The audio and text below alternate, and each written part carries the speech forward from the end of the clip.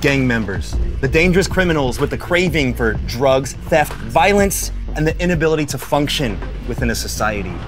Or at least that's what we've been told.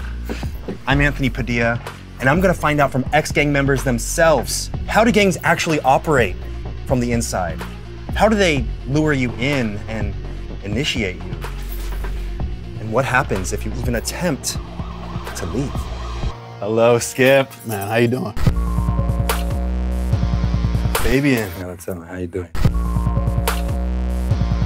By the way, this episode is sponsored by BetterHelp Online Therapy. Visit betterhelp.com/Padilla because sometimes existing is exhausting.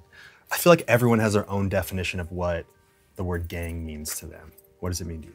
Well, it all depends, right? On who is saying it. Somehow, some way, some of us make the choice to partake in that particular gang. And it all comes down from not having either a resource or not having the proper guidance, or maybe just not having hope at all. But all you were looking for was a sense of community? A sense of community, a sense of refuge, and someone who can understand me. And did you find some solace in spending time with a group of others?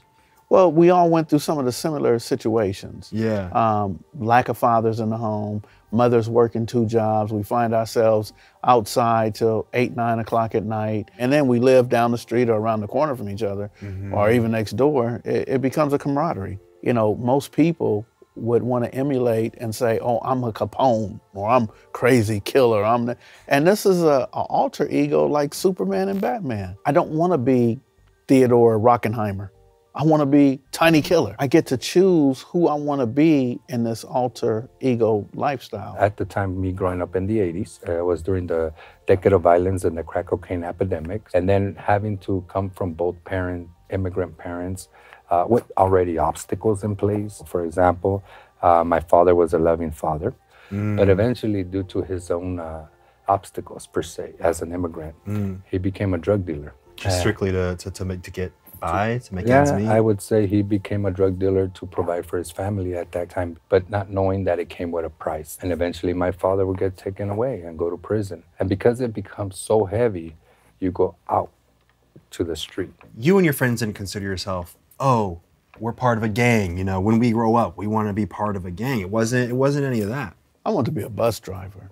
I want to get a big old steering wheel and drive the bus down the street and turn corners and stuff like that. Those steering wheels are insane. Right. I never want to be a gang member. I don't know that any parent has a child and says, oh, look at my gang member. Or any child grows up and says, yeah, I can't wait to be a gang member. What happens is society tells us these are gang members, they're suspects, they're terrorists, they're hoodlums, they're thugs. We have to put them away. All I wanted to do was graffiti art in general. That was my outlet, my escape.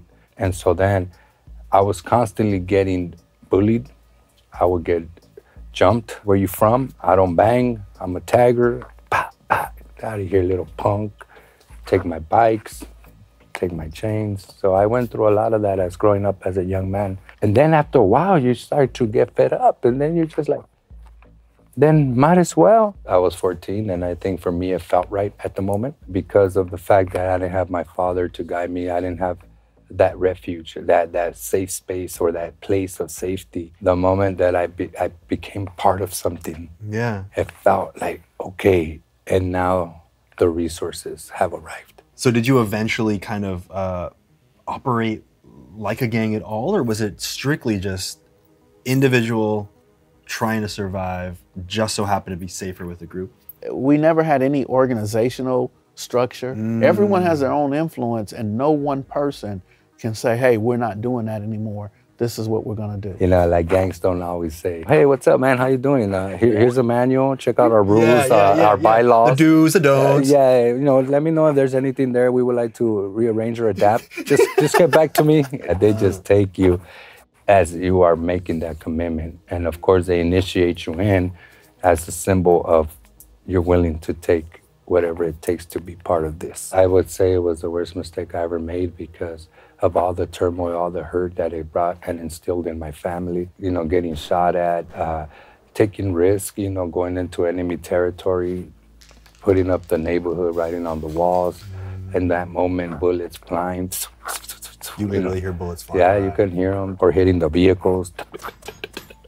And then, and just grasping, hoping that you're okay. There was a time when I was writing on the wall, and my homies, you would say, they told me, don't go over there, fool. And I was like, I don't care. You know, thinking I'm the toughest guy in the block. Went over, and then I hear, what's up, fool? And I look, and the enemy's standing right across from me. Keep writing, punk. I said, well, I'm gonna keep writing, fool. It wasn't that nice, we were saying words. There's some choice words. Some choice words in there. And then I stood my ground and I kept writing. And then you hear, blah, blah. And then the bullet hit the wall, and the stucco from the wall hit my eye. I dropped to my knees and I crawled to run across the housing project. Tap, tap, tap, tap, tap, tap, tap, tap. And when I got to the housing project, instead of being afraid, I felt a rush. Oh, shit. And I want more. That's the insanity that comes from within this gang subculture. It's similar to drug addiction. A lot of the times people tells us, you're gonna end up dead, you're gonna get shot, you're gonna end up in prison. Then I say, I don't care. Give me one of those. I ain't got nothing to look forward to anyway. You almost welcomed it because it was... Absolutely, and that's why when we talk to kids or youth and you say, you know what's gonna happen when you go to prison, 9 times out of 10, they know. You're not scaring me straight. Right. I'm miserable. Right. You're actually giving me some beautiful options here. Was that hard for you to learn how to talk about your emotions? In those day and age, I didn't. What I did is I showed up every day. Let me share with you what suicidal is. I was suicidal. Not gonna slit my wrist. I'm not gonna shoot myself. I'm gonna be 120 pounds and I'm gonna go outside every day in red. And it's not because I'm a great fighter, I know Kung Fu or nothing like that. It's because I didn't care. It's because kill me, I don't care. So do you see the suicidal is not that I'm gonna hurt myself. I'm gonna wait for law enforcement or a Crip or someone else. Come on, I'll fight you. I'll do whatever because I don't care about dying. So that way I never have to address any of my fears, any of my insecurities, any of the things that, any of the unresolved and vicarious trauma that I suffered. I don't have to deal with any of that. Mm-hmm. I just go out and deal with this moment each and every day. Can you talk about the kind of suppressed emotions that you and your friends who found themselves part of what people labeled gangs were feeling? Did you have any kind of communication with your peers about that kind of thing? So Anthony, let me stop you right here.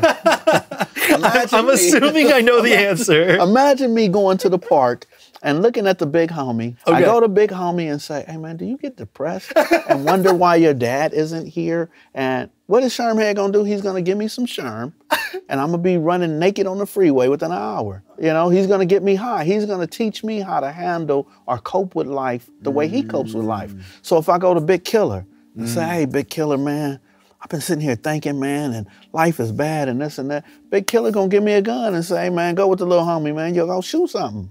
I wanna talk about the power of change and how someone can live a lifestyle like the one you lived and completely change and be the type of person that you are now. So I learned about instincts and learned behavior. So my learned behavior was my downfall. The things I learned, somebody hits me, hit them back. That's not instinctive. I was taught that. I had to work on me. Before I could help anybody else, I had to identify what are my triggers. What are some of the things that set me off? What I remember hearing, seeing, smelling, tasting, and touching as a child. So once I started working on me, and there was a guy, Russell Freeman, he has a grief recovery class. So me and a whole bunch of Rolling 40 Crips went to his class, and we had notebook and paper, and we said, we're gonna learn from you how to heal our communities. He said, well, put the paper down. And he said, write your obituary. Like, what? So we're writing the obituary, and I wrote a nice obituary about me and where I grew up, and I went to this school and that. He said, you left out the main part. And I said, what's the main part? He said, who do you leave to cherish your memory? Who do you leave to mourn you? Next thing I know, one of my friends over here crying, got tattoos all over his face. He's sitting there crying, wiping the tears. I'm sitting there crying. We all sitting here crying like, man, F you, Russell. But what he showed us was that we hadn't worked on us. We want to save our communities, but we still hadn't healed. Because my idea was I was going to save my neighborhood. I was going to be the Father Greg Boyle. I was going to get everybody a job. So now you're not shooting at these guys or shooting at their kids. And I thought I was going to be this, superhero. But I was still messed up inside. What's going on is we have a lot of individuals who are unhealed. And they're starting families. They're going to work every day. And we say, man, why'd they snap? And they snap because they didn't have that emotionally safe outlet to talk. Would you say that the first step for most of these people was just having that safe space to talk about their emotions? Definitely, especially individuals coming home from prison. There's a guy who went to prison at 17, Latino guy, went to prison at 17. He did about 17 years, so he comes home 35, 36 years old. And the question was asked, like, hey, man, you seem to be kind of racist. And he says, yes, I was raised like that in prison. He said, please forgive me, I'm gonna work on it. He said, but I was taught not to deal with you, not to talk to you, not to like you. He says, I have to overcome that. It has nothing to do with you. Let me overcome this over my time period. And I mean, that's as real as you can get. At that point, I could say, man, I totally understand, brother. Take your time, get back with me when you're healthy. That's a scary thing to say because there are so many people that say, once you were one way, you are that way forever, and I will only ever see you as that, as your worst self. Right. Have you dealt with that at all yourself, where people hear that you're part of a gang and then they treat you like a gang member? Oh, definitely, definitely. I've had a famous celebrity, I ain't gonna say his name, treat me like asked me to hold his dog. When I was driving a tow truck, I was showing him a car, a Mercedes-Benz, and saying, this is what we're doing here, the company I work for, and I would like to tell you. He said, are you one of the owners? I said, no. He said, would you hold my dog for me? And he gave me the dog, and he walked over and started talking to the other people. So I'm sitting there with the dog, like, what am I doing holding this dog? And then when I realized what he was doing, I was like, oh, no, man, I'll chunk your dog out on Sunset. Your dog will be roadkill, man. You better come get your dog. That's before I knew how to deal with my anger. Right. What do you think the emotions that you were running away from were? After doing my internal work, after working on myself. Which is a lot harder than it sounds. Oh, absolutely. It took me 15 years before I can realize I had a drug problem or a gang problem or any of that. I come to learn that I was running from abuse, neglect, abandonment. And those are the three things, and the lack of father in my life. For my father is a man that I loved and admired and looked up to and wanted to be just like. And he infused me with love. I was his king, because he was a great man. It's just drugs took him from me. And also systemic oppression, suppression, no resources, immigrant. And there's various ways that folks join gangs. But one thing I do know, and what I've come to learn, is that behind every gang member, there is a human being. And then that human being is only trying to fill the void that has been lacking in their lives. The minute they recognize their importance, their worth, and who can they really become, transformation begins to happen. Was there a moment when you said, I need out? When I left, I got jumped out, as you're supposed to. Jumped out? Jumped out, meaning jumped out of the gang. But with just one final beating. And who knows if you survived that last final beating, but thank God that it played out the way it needed to play out. Many times I will contemplate, not in the beginning, but as you get in a little further in, you see more and more things start happening, close calls, near-death experiences. I lost my friend, one of my friends. We will call him Sorrel. He was a tagger. It sounds almost like you had a spiritual awakening. Was there a moment? Shit. So the spiritual awakening I had, and I talk a lot about, my mother was so upset that I was doing drugs. And she told me, if I come home and you're doing drugs, I'm gonna call the police. And she would, because she's done it many times before. So I knew she would. She wasn't playing. In that moment, I was so whacked out, meth. And I remember her coming from home and she kicks the door open or opens the door. Where's Fabian? Fabian. She's looking for me in every room of the home, and I'm in the attic, blown out of my mind. And eventually I had to get out that attic knowing that my mom was home. So I bust a hole through the drywall and I land in the living room. For my mom could just say, hijo de tu, all these beautiful names in Spanish. She picks up the phone, as I knew she would, and I looked at my wife, my children, and my mom. And I knew I really did it this time. And so as she's yelling and calling and screaming at the police, all that, I'm looking at them with this trying to project the ounce of love, even if it was a drop, or letting them know, like, I do care, look. And I ran out of my mother's house, and I ran through Hollenbach Junior High and Roosevelt High School in Boyle Heights, made my way to the 5 South Freeway. I jumped into the pond knowing the helicopter was getting closer, the sirens were sounding louder, and now I'm playing Rambo, all smoked out, because I said I'd rather be dead than to go to prison. And I'd be a fool if I go to prison, because that's not a place for me. I climb up the bridge, and as I climb up the bridge of the freeway, I'm walking on the edge of the freeway wall. It's not leading me anywhere, so I hang by the wall. I let go, and when I land, the wall's so high up that the knees hit under my jaw. I bit my tongue ripped open, practically bit it off, full of blood, full of water, smoked out the game, maybe weighing about 105 pounds, maybe, if I'm lucky. And I'm walking on the side of the road knowing that I was dead pretty much. Inside, I was robbed. I had, if I'm lucky, if I even had a spirit at the time. And I'm walking on the side of the freeway, the voices come back. Kill yourself. Kill yourself. And inside here, it sounded as if they were yelling or screaming from the universe. And I'm like, oh my, like it was so loud, terrifying, taunting, and haunting that I shut my ears. I looked to the sky and I disrespected God. F you, God. And I ran across the freeway. And I'm in the first lane, the second lane, running, ain't no turning back, full speed, trying to get to the center divider. And as I'm getting to the center divider, I see a turquoise truck, Suburban. I remember it very well. It's coming full speed. It's getting closer. It's not stopping. I clench my fist. I twist my body. And my last cry for help was, my kids. Something spiritual took place. I felt as if a gust of wind. Boom, I felt the impact. Hit my chest so hard on the center divider, almost broke my collarbone. And then I hear,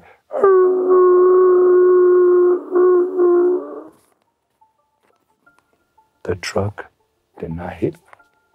I sit on the center divider, I look towards the sky. I saw the sun rays dancing beautifully, and I received the feelings of peace, joy, happiness, and serenity. The feelings that can only come from something that much greater. Or maybe it was the feelings that my grandmother instilled in me. Or was it my dad that came to help and push me? But whatever it was, I'm having this beautiful communication and contact with my higher power. That day I learned and understood that every son must return to his father. That day I did. And the thought of my children was the purpose why you get to live.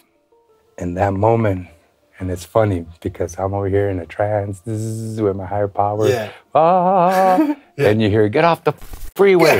God damn, homie. I was having a moment, bro. Yeah. It was 5 more seconds. And then sure enough, it's highway patrol, guns drawn, and all right, man, you got me, bro. Because all that. And then I'm trying to rip open and like, get over here. And I was like, all right, get out the center freeway. I flipped them off. Oh, yeah. And I ran. They already had stopped the other side of the road. So I run down the freeway and I go back down to the projects where I grew up. I pick up the phone and I call one of the 2 women in my life who still to this day have not betrayed me and probably never will. Ama, ¿dónde andas, hijo tu pinche perra? She's talking because I made a hole in her ceiling and all the drama I had calls 45 minutes ago. And then I go, Ama, I almost got killed today. And then she says, ay, mijo. Voice change. Where you at? I'm in the project. Don't move. I'm on my way. No matter what I put my mama through, she would always show up. To find her son by the payphone, half dead, full of water, full of blood. But what my mom did not see was the touch of God that I discovered in the freeway incident. Was it that moment that really solidified the change within you? I believe so. I do believe that in that suicide attempt, I realized that it's bigger than me, you know, and there is something beyond or greater than. And And you just hope to walk alongside people, man, long enough for them to hopefully tap into what I have discovered myself in their own way. That's how I move. So you eventually left this lifestyle. And I can't go without thanking BetterHelp for sponsoring this episode. Therapy has really helped reframe my view of myself by allowing me to have empathy for my younger self and therefore understand who I've become today better. But therapy can be customized to whatever is right for you and can be useful in helping with, honestly, a lot of the things that we talk about in this episode: motivation or feelings of depression, anxiety, stress, insecurity, or whatever else you might need. BetterHelp screens all their therapists to ensure that they have experience and that they're certified and licensed, and they provide customized therapy that allows you to communicate with your therapist via video, phone, and even live chat sessions. So you don't have to see anyone or speak over the phone if that's not something that you're entirely comfortable with. So you might be at the point where you're finally ready to take on therapy, which is great, but finding a therapist that you like and that you connect with can be super time-consuming and expensive, which is why BetterHelp offers a more affordable alternative to in-person therapy, where you can start communicating with your therapist in less than 48 hours. And to top it all off, BetterHelp is giving I Spent a Day with viewers and listeners of the completely uncensored podcast version of the show 10% off their first month at betterhelp.com/Padilla. That's betterhelp.com/Padilla. Now, back to the world of ex-gang members. What was it that brought you to finally get to that point? I had spent most of the 1980s incarcerated.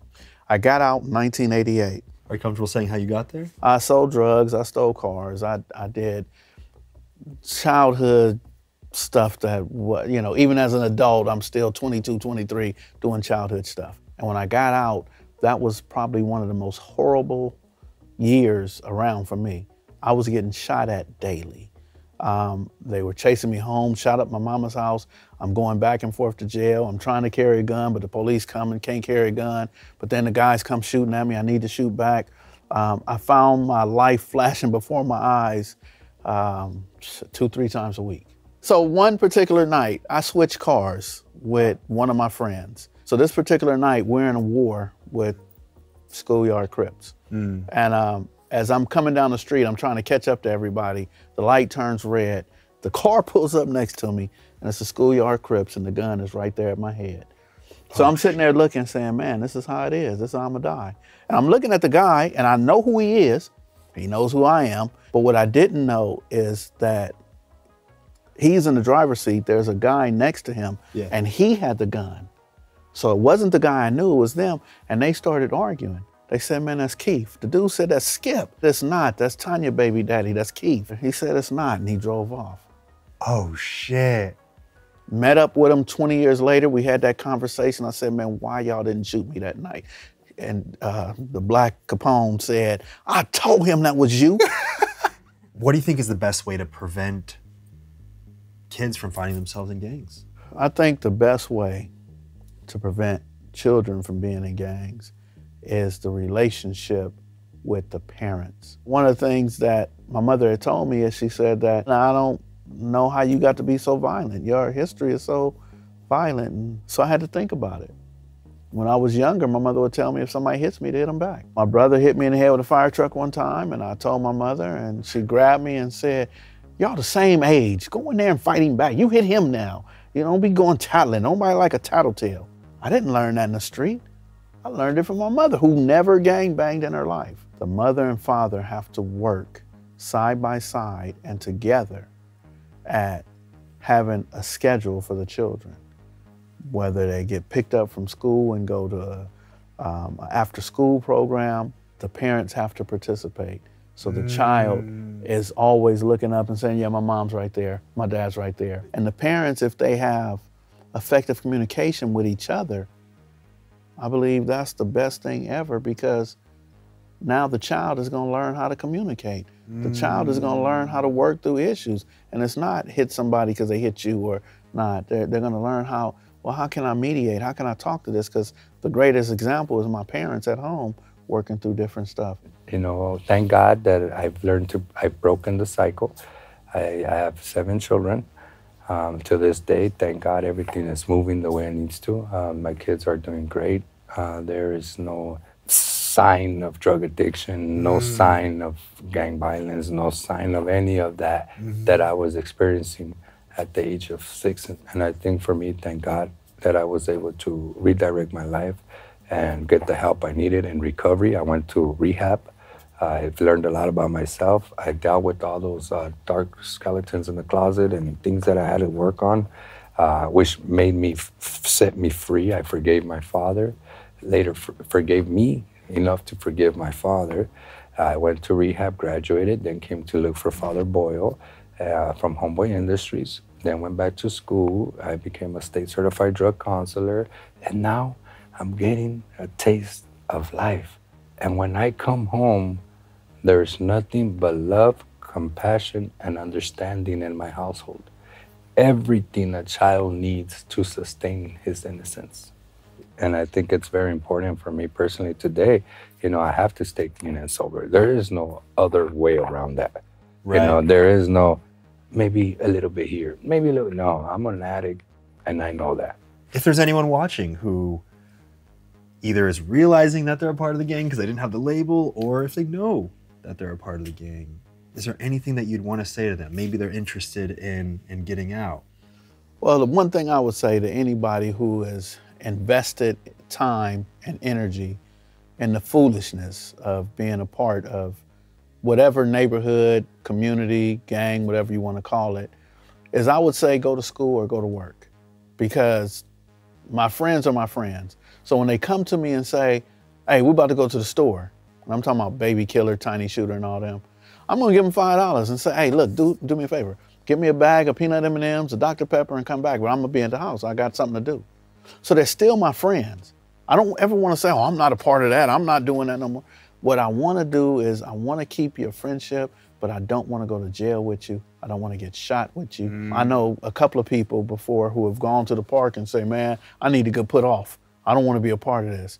And then of course, everywhere they go, they're getting stomped and beat up. And it's like, so it's no need to say I'm not gonna be a part of it. I have to continuously be busy. What is some of the work that you're doing to make sure that others don't find themselves as children part of that lifestyle? I always believe in meeting them where they're at. Yeah. You know, there are only so much one can say or do before the next man or woman can receive.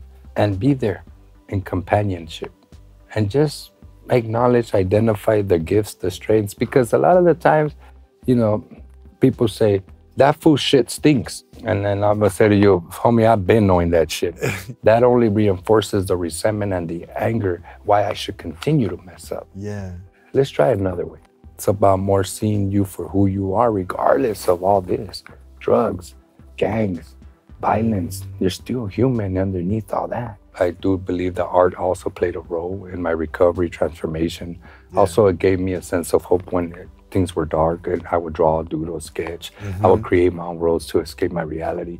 You know, those things were meaningful to me. So then in time, you know, because of the art gift and my own healing and transformation, recovery, 12-step model, everything I did, art was always at the center. So I figured, okay, now that I have recovered, have gained access, now that I've become this leader within my community, how then do I create access for others? What is it about doing what you do, your work that you're doing, that brings you the most joy? I think for me, it's a way that I make amends to my community, for the day will come that I too will see and meet my creator.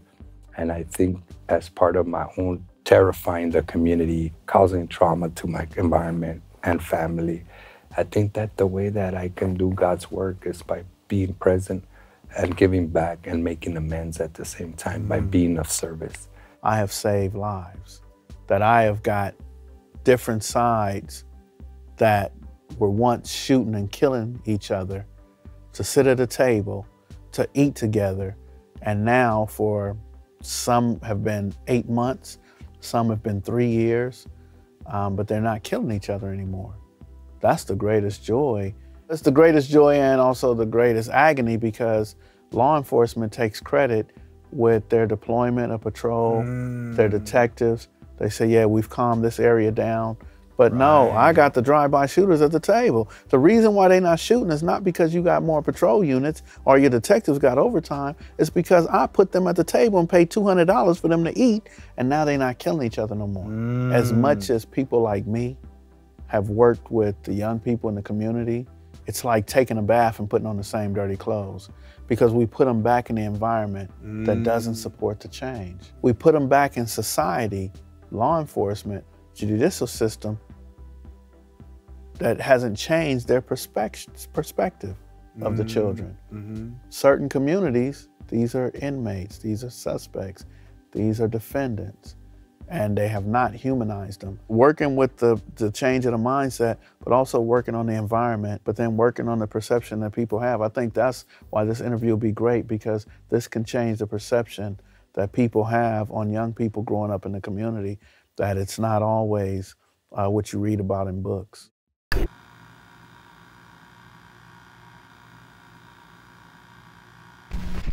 You're a spring chicken. Yes. Yes. Spring rooster. Okay, rooster. I identify as a rooster. Right. A bok? I don't know what a bok is. I'm not gonna. I was trying to replace letters and it just didn't work out. It was a little too far. Oh yeah, I got it now. But I understand. It was a little too far. I got it.